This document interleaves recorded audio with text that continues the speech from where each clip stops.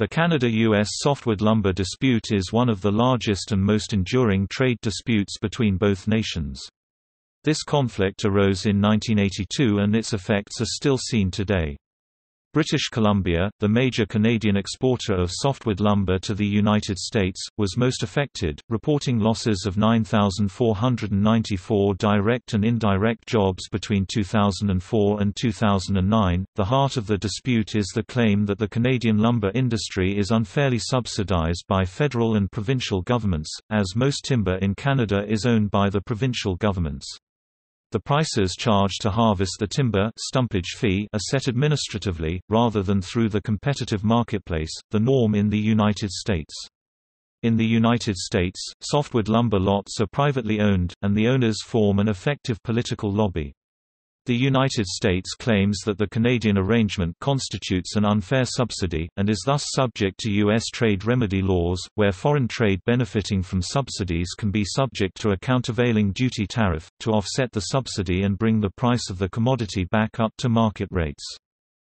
The Canadian government and lumber industry dispute this assertion, based on a number of factors, including that Canadian timber is provided to such a wide range of industries, and that lack of specificity makes it ineligible to be considered a subsidy under U.S. law. Under U.S. trade remedy law, a countervailable subsidy must be specific to a particular industry. This requirement precludes imposition of countervailing duties on government programs, such as roads, that are meant to benefit a broad array of interests. Since 1982, there have been 4 major iterations of the dispute.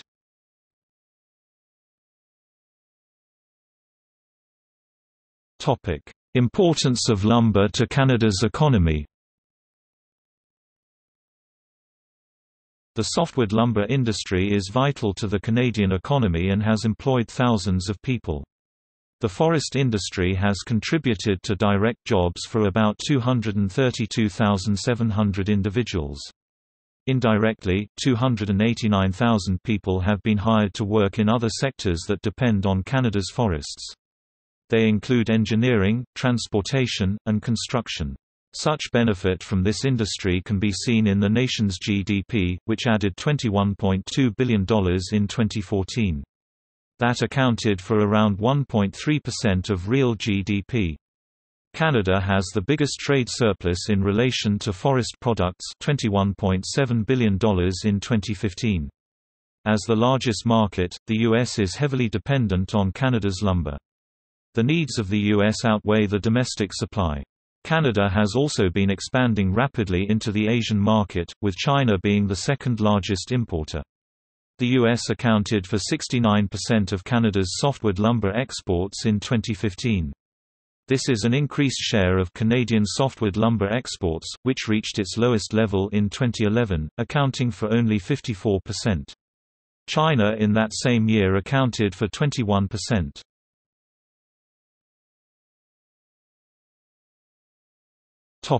Softwood lumber agreement. In April 2006, the United States and Canada announced that they had reached a tentative settlement to end the dispute. The Softwood Lumber Agreement (SLA), which this became known as, went into full effect in October 2006. The conditions stated that the period for this agreement would last anywhere between 7 and 9 years. Both countries, in 2012, approved a 2-year extension. Under the preliminary terms, the United States would lift countervailing and anti-dumping duties provided lumber prices continue to stay above a certain range. Below the specified range, a mixed export tax and quota regime would be implemented on imports of Canadian lumber. On Canada's part, the nation agreed to enforce regulations, such as in the form of taxes on lumber exports headed to the U.S. The provincial governments of Canada, specifically, were encouraged to make changes to their pricing systems. Such changes would allow for a non-subsidizing system. As a part of the deal, more than $5 billion in duty deposits collected would be returned. The SLA establishes a dispute settlement mechanism based around the London Court of International Arbitration (LCIA), a non-governmental institution. Either country may initiate dispute settlement of matters arising under the SLA or implementation thereof. Hearings are to be open to the public, as are pleadings and other documents. The agreement states that hearings are to be held in either the United States or Canada. The venue is selected by the arbitration tribunal. The SLA also provides that decisions of an arbitration panel are binding on the two parties.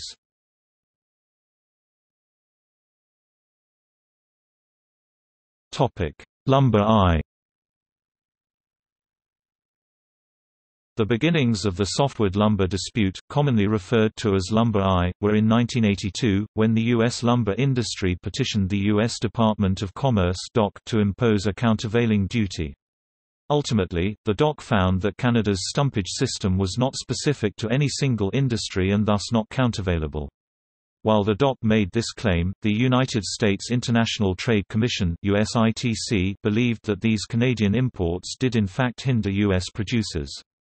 The U.S. lumber industry chose not to appeal.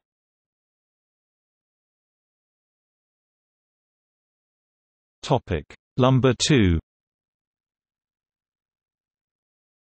The second phase, Lumber II, began in 1986, when a U.S. lumber industry group, the U.S. Coalition for Fair Lumber Imports, petitioned the Department of Commerce.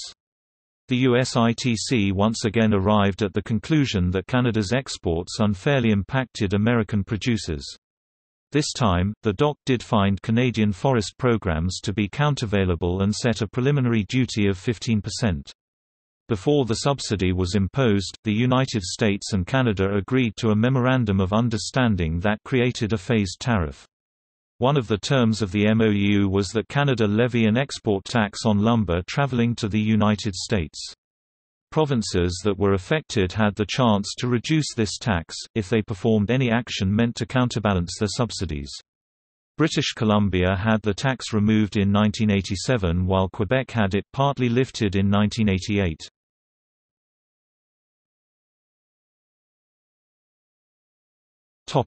Lumber III. Lumber III started in 1991 when Canada informed the United States it was withdrawing from the Memorandum of Understanding. In response, the Department of Commerce initiated a countervailing duty investigation, resulting in the DOC imposing countervailing duties. This time, the Department of Commerce's determination was reviewed by a binational panel organized under the Canada-US Free Trade Agreement (CUSFTA), the predecessor to the North American Free Trade Agreement. Prior to the signing of NAFTA, the DOC decision would have been reviewed by the United States Court of International Trade, but under CUSFTA, Canada had the option to have it reviewed by a binational panel, and they selected that option. The panel of 3 Canadians and 2 Americans found that the DOC's determination could not be supported by substantial evidence, which was a controversial decision, because the vote was along national lines, and the majority decision was based on the concept that U.S. law required the Department of Commerce to not only establish the existence of a subsidy, but also prove that the subsidy benefited the Canadian lumber industry. The U.S. Congress subsequently amended the law to explicitly state there was no effects test. Additionally, the United States claimed that 2 of the Canadian panelists had conflicts of interests, and brought it before an extraordinary challenge committee. Again, this committee split along national lines. Malcolm Richard Wilkie, a retired judge with the United States Court of Appeals for the District of Columbia judge, wrote a dissent claiming that the panelists had conflicts of interest, and that its decision violated many of the rules of an appellate review of agency decision-making. One of the Canadian judges found that while the panelists were remiss in their disclosure obligations, the alleged conflicts were not severe enough to warrant their recusal. In 1996, the United States and Canada reached a 5-year trade agreement, the Softwood Lumber Agreement, officially ending Lumber III. Under its terms, Canadian lumber exports to the United States were limited to 14.7 billion board feet, 34.7 million cubic meters per year. However, when the agreement expired on April 2, 2001, the 2 countries were unable to reach consensus on a replacement agreement.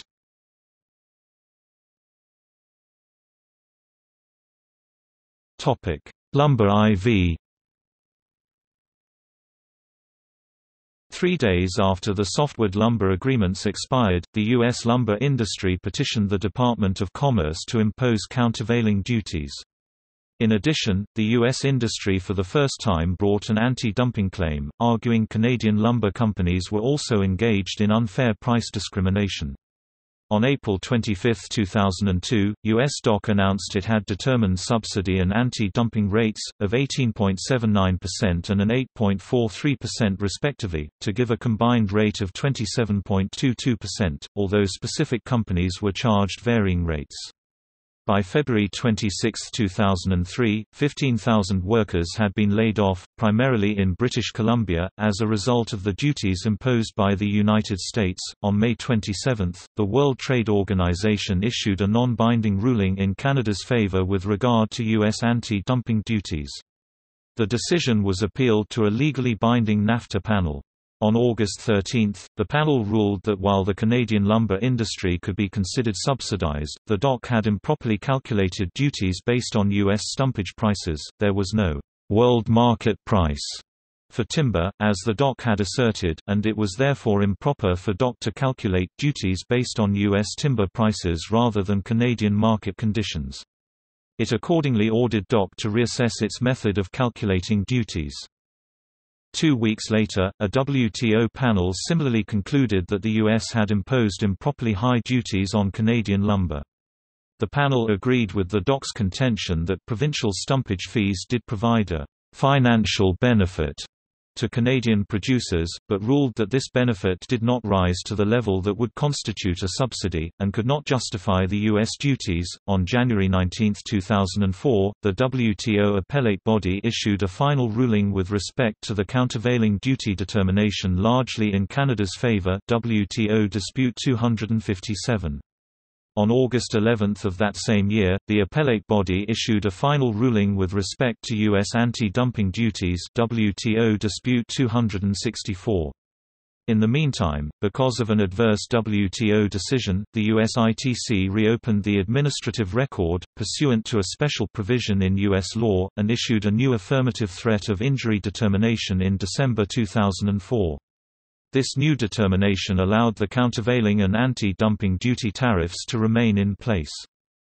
Between June 7, 2004, and October 5, 2005, DOC submitted 5 revised estimates of justifiable duties to the NAFTA panel, each successively lower than the last being 1.21%, but each time the NAFTA panel found errors with each one and ordered it to recalculate. On April 15, 2005, the Canadian Minister of Trade, Jim Peterson, announced that the federal government would provide Canadian softwood lumber associations with $20 million in compensation for their legal expenses stemming from the dispute with the United States. That same year, another NAFTA Chapter 19 panel reviewed a determination made by the USITC that the U.S. lumber industry was under a threat of injury due to Canadian imports. Since the United States ceded jurisdiction to the World Trade Organization, it was necessary for the U.S. government to establish that a domestic industry was suffering injury, or faced a threat of injury, before countervailing duties can be imposed. The NAFTA panel found the USITC's determination invalid. In addition, the panel made the controversial decision to deny the USITC to reopen the administrative record, ordering the USITC to issue a negative determination based on the existing record. Unlike the panel during the Lumber 3 stage, this panel's decision was unanimous. However, the U.S. government challenged its decision before an extraordinary challenge committee, which, on August 10, 2005, issued a unanimous decision against the United States, finding that the NAFTA panel's determination was not sufficiently invalid to require vacatur or remand, under the standards of NAFTA. On August 15, 2005, the United States said it would not abide by the NAFTA decision, because the Section 129 determination superseded the decision which was reviewed by the NAFTA panel. 2 weeks later, on August 30, the WTO, which had previously ruled against the ITC, this time upheld the new Section 129 threat of injury ruling. In September 2005, a U.S. lumber industry associate filed suit in the U.S. Court of Appeals for the District of Columbia Circuit, challenging the constitutionality of the NAFTA Chapter 19 dispute settlement system. On November 24, 2005, the U.S. Commerce Department announced it would comply with a separate NAFTA panel's order to cut a 16% duty on Canadian softwood lumber imports for now. The following month, the DOC announced recalculated countervailing and anti-dumping duties on softwood, totaling 10.8%. In March 2006, a NAFTA panel ruled in Canada's favour, finding that the subsidy to the Canadian lumber industry was de minimis, i.e., a subsidy of less than 1%. Under U.S. trade remedy law, countervailing duty tariffs are not imposed for de minimis subsidies. A tentative deal was reached in July 2006, in which Canada got $4 billion of the $5.3 billion it lost because of the penalties, with no additional tariffs to be imposed. After initial opposition from several large Canadian lumber concerns, the Harper government, without specifying how many companies endorsed it, was confident that there would be enough support to culminate the deal. In August 2006, Prime Minister Stephen Harper brought the New Deal to Parliament for discussion and a possible confidence vote. If the House of Commons had voted against the deal, it would have automatically forced a general election and annulled the deal. The Conservatives were in favour of the deal, while the New Democratic Party and the Liberal Party were against, leaving the Bloc Québécois as the deciding party. On September 7, Bloc Québécois leader Gilles Duceppe endorsed the softwood lumber deal, effectively neutralising any chance of an election coming out of a non-confidence vote.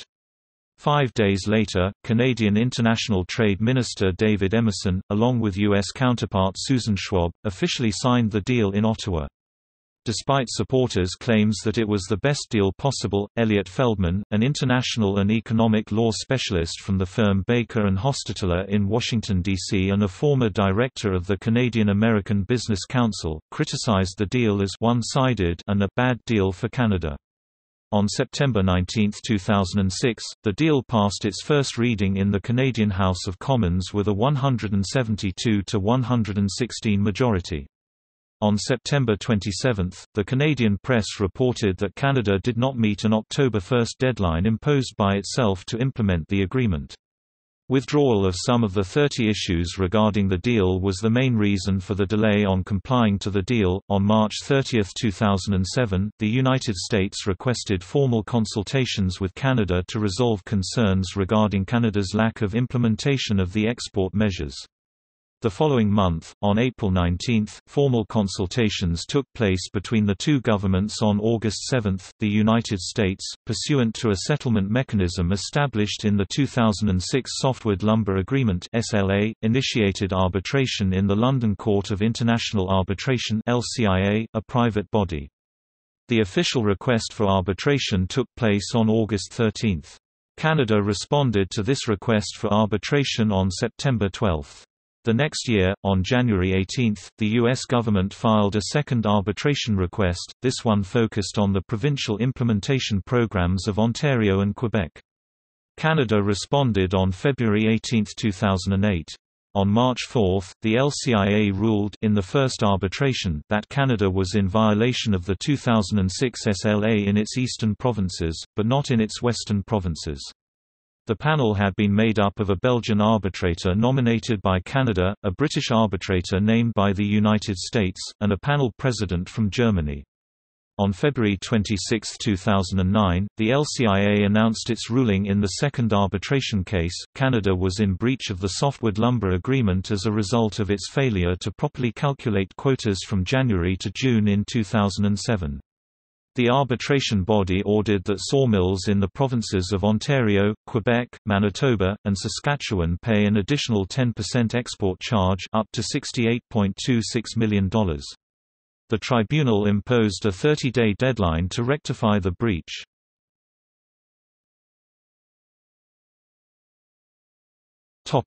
Looking ahead. The Softwood Lumber Agreement expired on October 12, 2015. Canadian producers of softwood lumber now have unfettered access to the U.S. softwood lumber market. There are several impediments that have kept Canada and the U.S. from negotiating a new agreement to replace the SLA. One key factor is that Canada held a federal election campaign through the late summer and fall of 2015, and any decisions of considerable magnitude had to wait until after the election. Given the acrimonious history of the U.S.-Canada lumber trade prior to the SLA, the negotiation process will likely be lengthy. Some in Western Canada have expressed a desire to renew the SLA as it currently stands, while others are demanding revisions. Some officials in Quebec believe that the province has made the necessary changes to the forestry practices to make them exempt from any future agreement, much the same as the maritime provinces. And some producers in Saskatchewan have expressed a desire to switch to the Option A system used in BC and Alberta, which assesses a larger tax but has no quota restrictions. Canadian ownership of U.S. sawmills continues to climb, with the count now reaching 40 mills, up from just 2 a decade earlier. West Fraser now owns more sawmills in the U.S. South 16 than in Canada 13. Canfor Corp owns 11 sawmills in the South, 1 less than its Canadian total. Interfor owns 13 sawmills in the U.S., 9 in the South and 4 in the Northwest.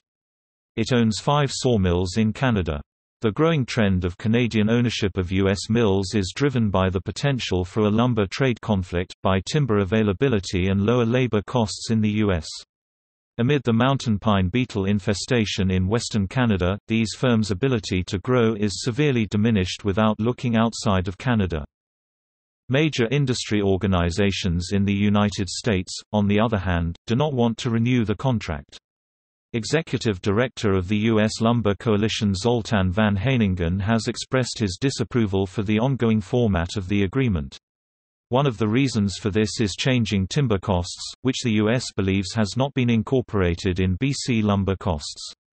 The U.S. Lumber Coalition is emphatic that, should negotiations fail, its legal standing to petition the U.S. Commerce Department to file a new case is secure. To do so, U.S. trade law requires support from at least 25% of the U.S. industry and at least 50% of those in the U.S. industry expressing a view. Van Heiningen said that unless Canadian companies can show that anti-dumping or countervailing duties would harm the U.S. production, they would be excluded from the calculation of the 50% support level, both from the numerator and the denominator, thereby increasing the overall level of support in the rest of the U.S. industry.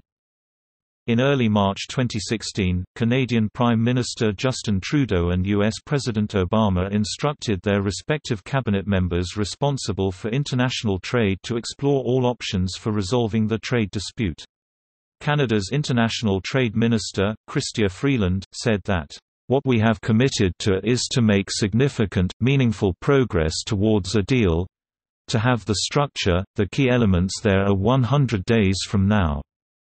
On 12 October 2016, a one-year moratorium on trade actions since the expiration of the deal ended. As of November 2016, Freeland had formally met with U.S. Trade Representative Michael Froman 12 times in the past year. During these talks, Canada sent 10 proposals and papers to the United States, which sent 4 to Canada. In November 2016, CNN obtained a leaked memo from the Donald Trump transition team showing that Trump was being advised to include the Softwood lumber dispute during any renegotiations of the North American Free Trade Agreement and to get more favorable terms for the United States. On April 24, 2017, U.S. Commerce Secretary Wilbur Ross said his agency will impose new anti-subsidy tariffs averaging 20% on Canadian softwood lumber imports, a move that escalates a long-running trade dispute between the two countries. A Commerce Department fact sheet on the pending announcement seen by Reuters shows that West Fraser Mills will pay the highest duties at 24.12%, followed by Canfor Corp at 20.26%.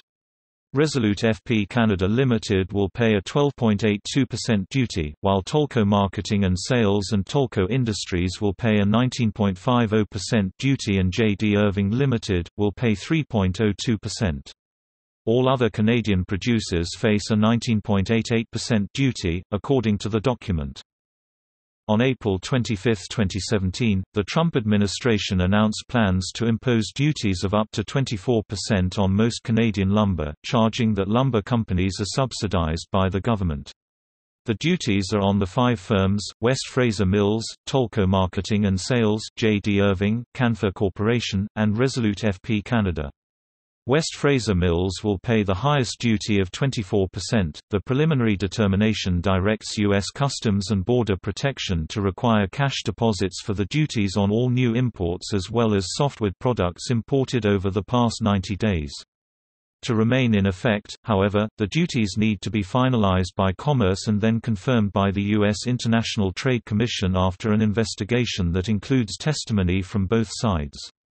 In response, the Canadian federal government indicated that it was exploring the possibility of banning United States coal from being exported through Canadian ports and imposing a retaliatory tariff on lumber exports from Oregon. By November 2017, the U.S. International Trade Commission decided to levy heavy countervailing and anti-dumping duties on lumber imports, citing that the U.S. industry has been harmed by unfair practices. The decision was unanimous for the 4-member trade panel, which ruled on the petition filed by the U.S. Lumber Coalition. Canada immediately lodged a legal challenge to the decision under NAFTA's Chapter 19 dispute settlement mechanism, with an official statement declaring that it was unfair, unwarranted, and troubling. Canada has previously won several NAFTA challenges involving softwood issues in the past. In March 2018, Canada escalated the dispute to the WTO, asking the international trade body to set up an adjudication panel to judge its dispute with the United States. Canadian representatives argued that talks with the U.S. have failed.